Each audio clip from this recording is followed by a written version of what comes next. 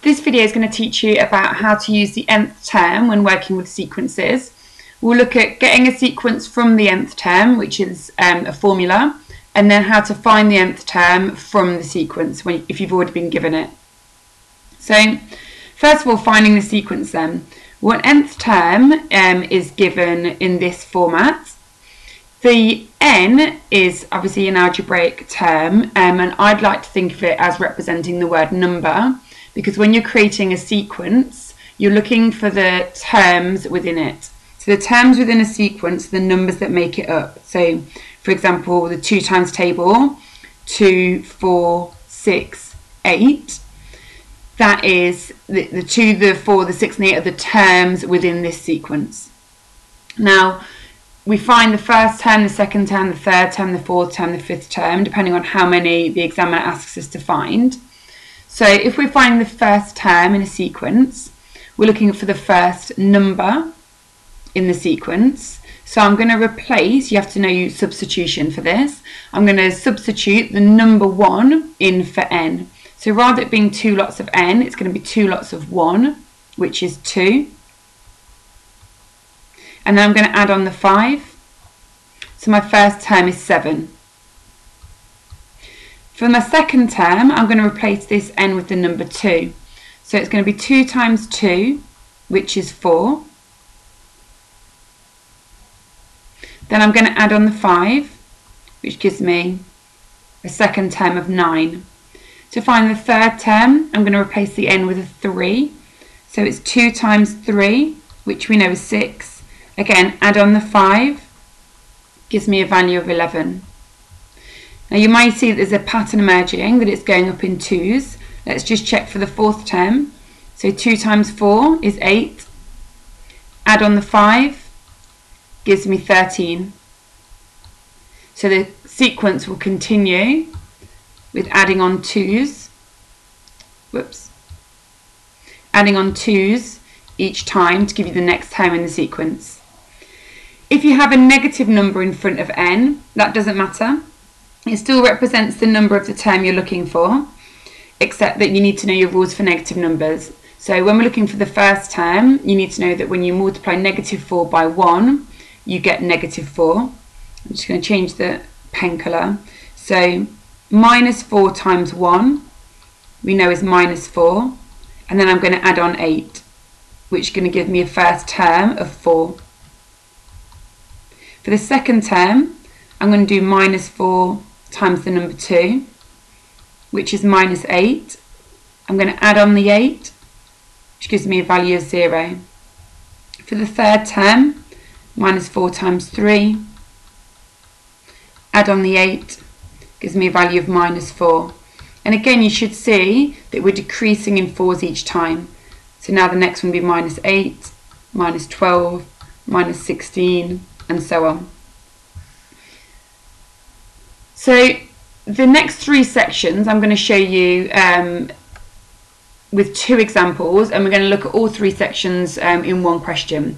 So in the exam you'll be given a sequence and you'll be asked various questions, and normally these questions will come in one question as part A, B, C, D and E.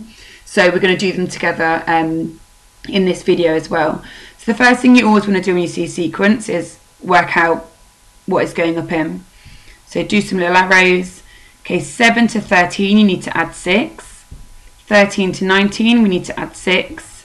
19 to 25 we need to add 6. So if they ask you to complete the sequence, you just continue by adding 6 again. Add another 6. And if they ask you to describe it, you literally just need to write down in words that you need to add 6. Or you could write add 6 with a numerical 6, that's fine. They then might ask you to find the nth term. Now the nth term means we're going back to this formula. So we've now got the sequence and we're going in this direction. So we're going from the sequence to the nth term. So as you can see from before, when we had 2n as the start of our sequence, we went up in 2s. When we had -4 at the beginning of the nth term, we were going down in 4s. So the number in front of the n represents the difference in the sequence. So if it's going up in 6's, I can write down 6n. And if you think about substituting in our numbers 1, 2, 3, 4, 5, 6, this would just give us the 6 times table. So 6, 12, 18, 24, etc. Now, looking at our sequence, we don't have 6, 12, 18, 24, but we have something very similar. We have 7, 13, 19, 25. So you should see that this is one more than the 6 times table. So we just need to add 1 at the end of the nth term. Another way to remember that is you can either go backwards, so you can take away 6 from the first term. So 7 take away 6 would give you 1, which is the same as down here. Or you can think, right, I don't want to start my sequence at 6, I want to start my sequence at 7, therefore I need to add 1 on. Another question they might ask is finding the 50th term. So you know that your nth term is 6n plus 1. We know that this n represents the numbers in the sequence, so the terms within the sequence. So we're just going to substitute 50 in for n.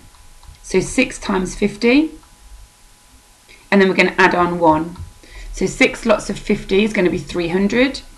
Add on the 1 is 301. The next one is 106 in the sequence? This is quite a hard question. It doesn't come up every year, but it has come up in the past, and so you should know how to do it.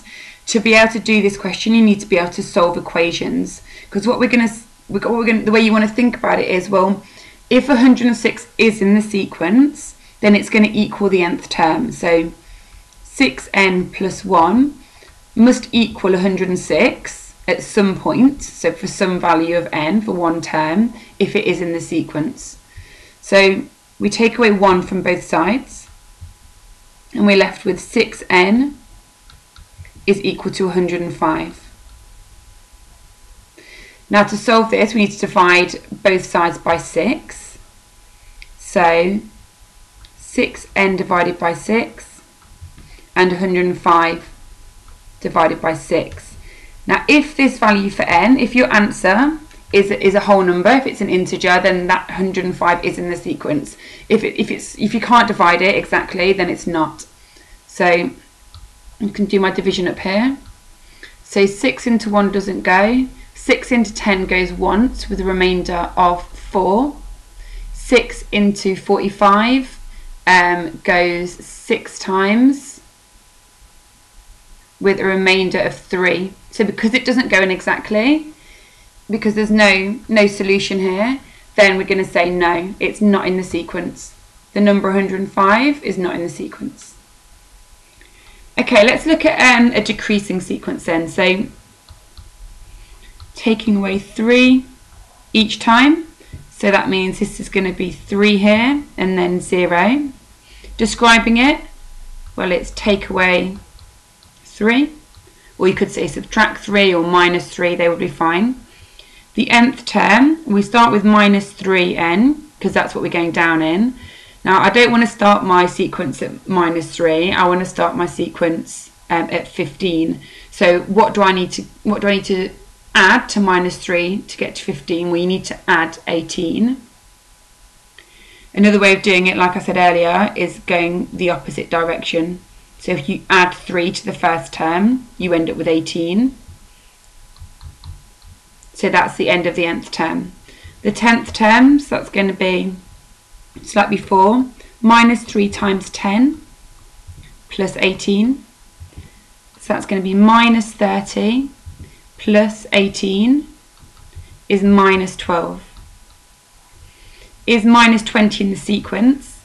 Again, you need to be able to solve equations for this. So if you are not confident in solving equations, you need to go back to that, because different parts of maths come up all over the exam paper. So if it's not just missing out on one set of marks, you need to be able to apply maths all over the place. So make sure you are confident in all of these areas.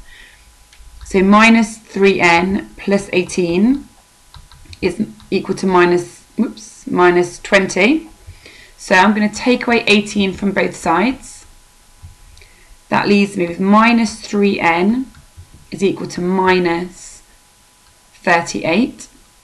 Now immediately I know that 38 is not in the 3 times table, and so no, minus 20 is not in the sequence.